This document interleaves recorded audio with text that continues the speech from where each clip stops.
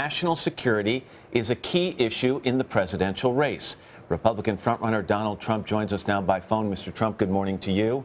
Good morning. You know, often people talk about a president getting that 2 a.m. or 3 a.m. phone call when something tragic has happened either here at home or around the world. So let's go to the hypothetical situation. President Trump gets that 2 a.m. phone call. What would you have done?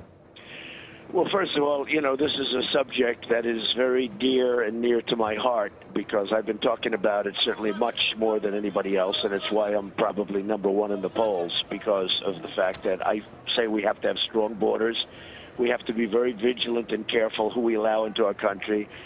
I know Brussels well, and Brussels is a total mess. Brussels is and I'm not talking about the attack today, I'm talking about generally speaking, it is a city that used to be one of the finest, one of the most beautiful, and one of the safest cities in the world, and now it's a catastrophic, very dangerous city where the police have very little control. All right, but let me take you back to my question, Mr. Trump. What would you have done first as President of the United States if you got this call?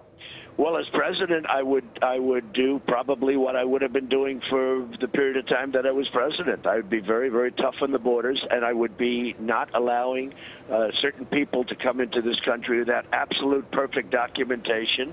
We're allowing thousands of people already, Matt, to come into our country. We don't have proper documentation. We don't know where they're coming from. They happen to be in the migration. They happen to come from perhaps Syria, but nobody really knows. I mean, they have no idea of telling because they don't have the documentation. Mr. Trump, which people would you exclude? On what basis? How would you make that determination?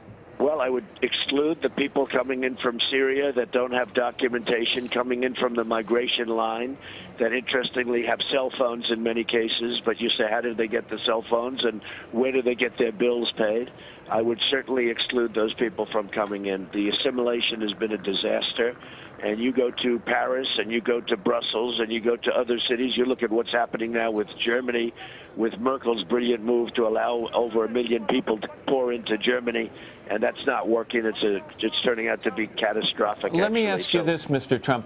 They have in Belgium a guy by the name of Salah Abdeslam in custody right now. He's said to be the man who planned the Paris attacks of November 13th. They have him in custody. What would you say would be appropriate in terms of what they can do to him at this moment to get any information they can about possible further attacks? Well, I would say they should be able to do whatever they have to do. They have to get the information, and I would say they should be able to do whatever they have to do. Be specific, now, they won't if you do will. that because the laws are so liberal over there. They won't do that. But they should be able to do whatever they have to do to get him to give the information. And the very sad thing is he was being guarded and protected by people that were a few doors away from where he lived. And they were protecting him and they were guarding him. And it was lucky they were able to find him. And he was planning another attack. But they didn't find him because people turned him in. Those people were guarding him and protecting him. That's not supposed to be the way the system works. When you say do whatever they have to do, can you be specific? I mean, what do you mean by that? Well, I'm not looking for breaking news on your show, but frankly, the waterboarding, if it was up to me, and if we change the laws or have the laws, waterboarding would be fine. And if they wanted to, as long as it's because, you know, we work within laws. They don't work within laws. They have no laws. We work within laws. The waterboarding would be fine, and if they could expand the laws, I would do a lot more than waterboarding. You have to get the information from these people, and we have to be smart, and we have to be tough, and we can't be soft and weak, which is what we are right now. When I say we, I'm talking about other countries also. If you talk to experts who do these interrogations, you often find a division. Some people think that kind of harsh interrogation technique works and will deliver you the information, and others say it doesn't work, you'll get false information. Are you in the camp that harsh interrogation, let's use the word torture, works in a case like this? Yes, I am. I am in that camp. I don't believe the other people. I am in that camp. Absolutely. They'll read him his rights. He'll sit there with a good lawyer. The lawyer won't give any. 10 years will go by. By the time it goes by, he won't know anything because the world will have moved on to an even worse place. No, I am in the camp where you have to get the information, and you have to get it rapidly. Well, let's keep in mind, though, draw the distinction here that Abdeslam is being held by Belgian law enforcement, not by some military unit or by some intelligence service, like was the case here in this country when the CIA took some of these suspects to secret sites in other countries. He's being held by the Belgian justice system.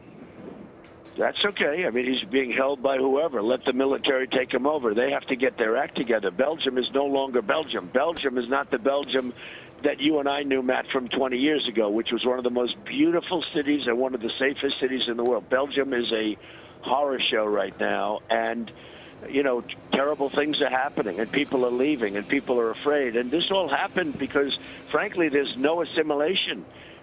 They are not assimilating, and they're not assimilating in other locations either, for whatever reason. Just a couple of seconds. They want to go by Sharia law.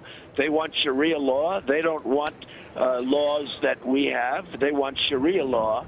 And, you know, you say to yourself, at what point, how much of this do you take? And what we're doing is we're allowing thousands and thousands of these people into our country, and we're going to have nothing but problems as sure as you're sitting there. In just the 30 seconds I have left, Mr. Trump, what would you say to the American people on a morning like this? I would say to the American people that we are going to be very strong, we are going to be very vigilant, and we are going to be very tough, and we're not going to allow this to happen to our country. And if it does happen, we're going to find the people that did it, and they're going to suffer greatly. Mr. Trump. Donald Trump, thank you very much for joining us. Thank you very much. I want to mention we also asked Democratic frontrunner Hillary Clinton to join us this morning. And Hello, Today fans. Thanks for checking out our YouTube channel. Subscribe by clicking that button down there and click on any of the videos over here to watch the latest interviews, show highlights, and digital exclusives.